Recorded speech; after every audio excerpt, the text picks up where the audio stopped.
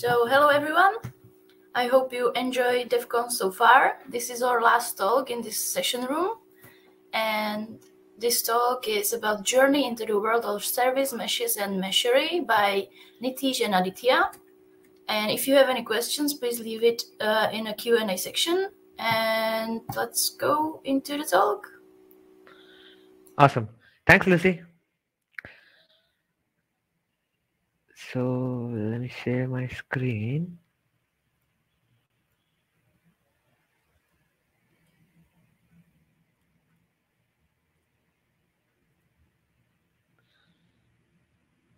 Okay, is my screen visible?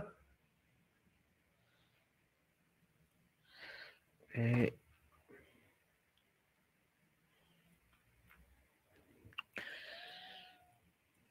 I hope my screen is visible. Nithish, can you confirm once? Yes, it is. Okay, nice. Yep, Thank it's you. visible. Hello, DevConf. How many of you are sitting in your chairs with a cup of coffee, wearing tops and bottoms that don't match each other? Don't worry, we are also doing the same thing. It was during the stage of mid-pandemic in 2021 when we didn't have any idea about what is a service mesh. That's when we decided to explore about it.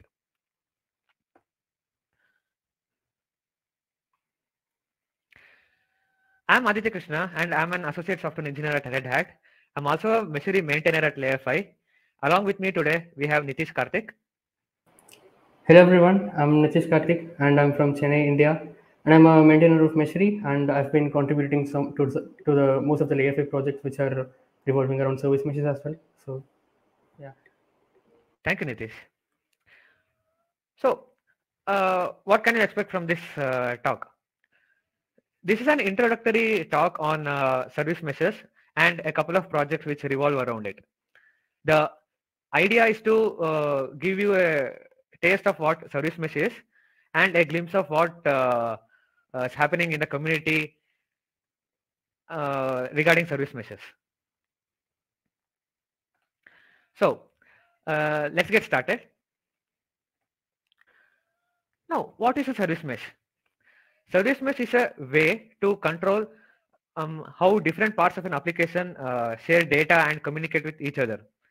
Service mesh can help you to manage communication between services on your own without letting you compromise on security.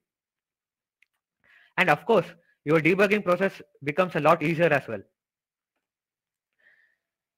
And coming to service mesh architecture. So this is how service mesh architecture looks like. In this, we have two gateways where network traffic enters the service mesh with respect to the ingress gateway and exits the service mesh with respect to egress gateway. Along with this, we have two more components, that is data plane and control plane. This is responsible for service discovery, authentication, and a couple of other things. In data plane, it is responsible for all the magic regarding service mesh. And finally, we have control plane. You can consider it something like a brain of the service mesh. So why should you care? Your organization can benefit from a service mesh if you have large-scale applications composed of many microservices.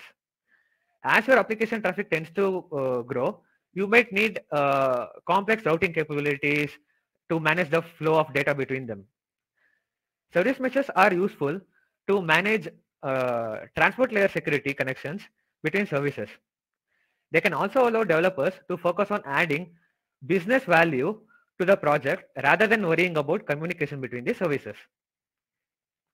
For DevOps teams that have an established CI/CD pipeline, a service mesh can be essential for deploying apps, application infrastructure, to manage test automation suites using Jenkins or Selenium. And it can help you to manage network policies and security policies as well. You might have heard about many service meshes out there like Linkerd, Istio, Kuma, VMware's Tanzu Service Mesh, and a couple of others as well. So, why there are so many of these? As different teams within a company adopt different service meshes, the main challenge of managing multiple service meshes becomes a reality. Instead of using one big service mesh, it makes more sense to install many small service meshes in multiple clusters.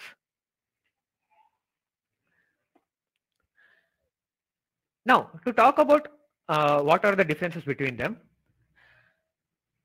you can visit bit.ly/devconf-sml, which directs you to this page, which gives you a complex comparison regarding various service meshes and its focus on categories, non-functional aspects like is it open source or not, what type of language are they using to build the service mesh, and a couple of others. And it also gives you a thorough detail regarding functional aspects of the service mesh, like does it support Prometheus integration or proxy injection, and a couple of others. So now to help you manage these small service meshes, which you hopefully deploy across multiple clusters, we have Meshery, about which will be explained by my friend Nithish. Over to you, Nithish. Thank you, Adithya. As Adithya explained, it is actually a need of the hour to manage multiple service meshes, and people are actually looking to deploy multiple meshes in their clusters, and they don't actually want to learn how each and every service mesh implements their functionality that they provide. So that is where Meshery comes in. So Meshery is actually a service mesh management plane that sits on top of your service mesh architecture, and it enables the adoption, operation, and management of any service mesh and their workloads. You can actually learn more about it by going to meshery.io. And now let's look at the architecture of Meshery. So Meshery essentially has three major components. One is the Meshery server, which kind of you can relate to like the Kubernetes API server, where the client will actually communicate with the server. And we have Meshery operator, which would be deployed inside the cluster, and it would handle things like synchronizing the state of cluster with Meshery and some of other things like health checks and all those stuff.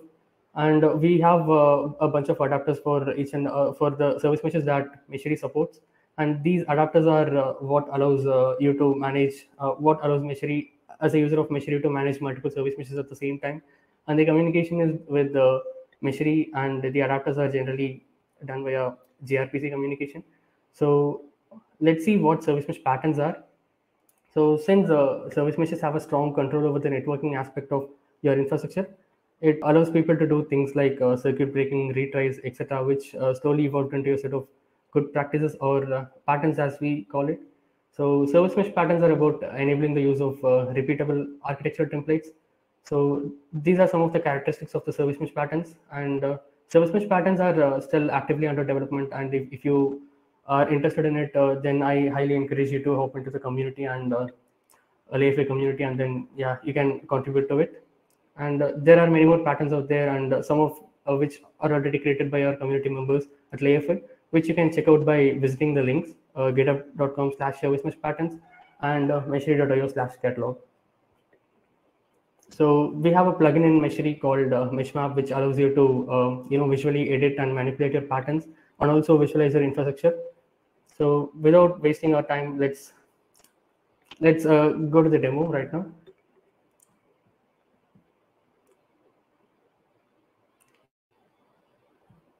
I'm sharing my screen.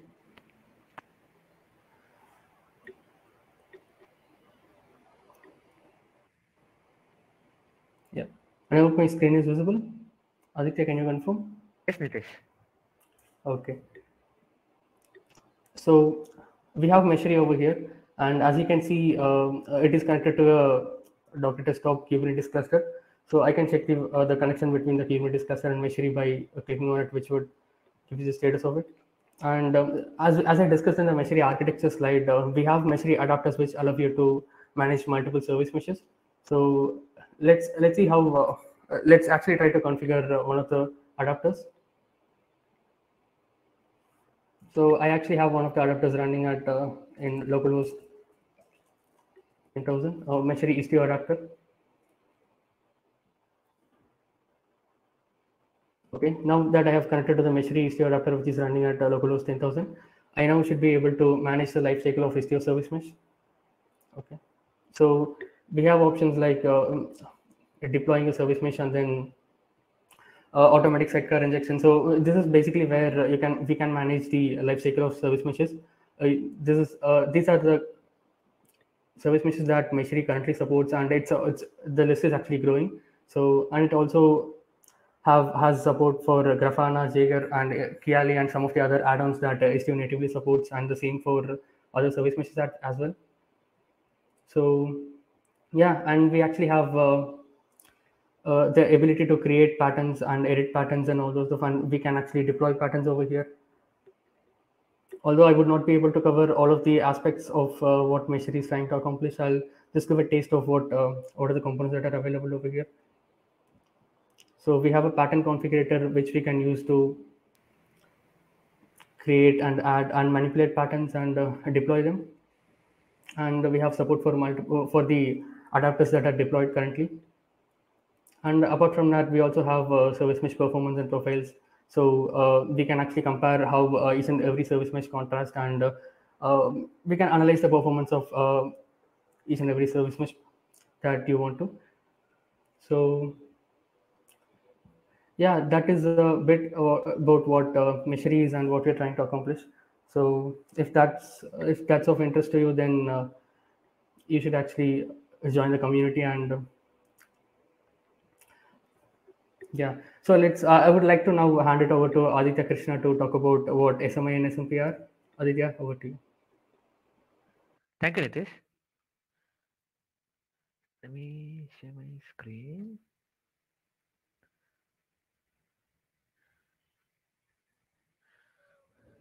Okay, thank you, Nithish. About SMI, Service Mesh Interface. It is a specification that covers the most common service mesh capabilities like traffic policy, traffic telemetry, traffic management, and a couple of other stuff. The SMI is specified as a collection of Kubernetes custom resource definitions, or Kubernetes CRD, along with extension API servers. These APIs can be installed onto any Kubernetes cluster and manipulated using standard tools.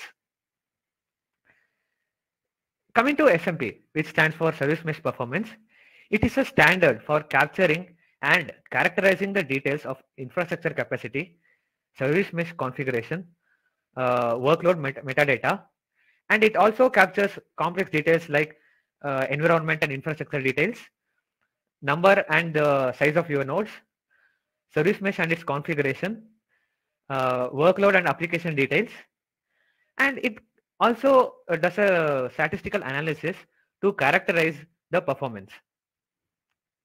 So that's about the brief of SMI and SMP. If you have any doubts, you can reach out to us at discuss.layerfire.io, and feel free to get in touch with us on our community Slack at slack.layerfire.io. And we are also welcoming new contributors interested in contributing to open source, for which you can visit github.layerfire.io. So, yep. Thank you, everyone.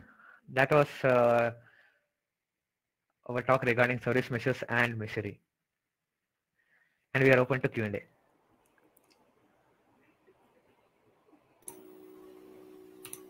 Thank you. Sorry, Hopin just starting to playing with me. But thank you for your talk. It was really interesting. There's no Q&A so far. So if anyone have a questions, please reach out to Adithya and Nithish. If you're from Red Hat, you know where you can find them, or they will be in Hopin for a few minutes. So thank you for our session.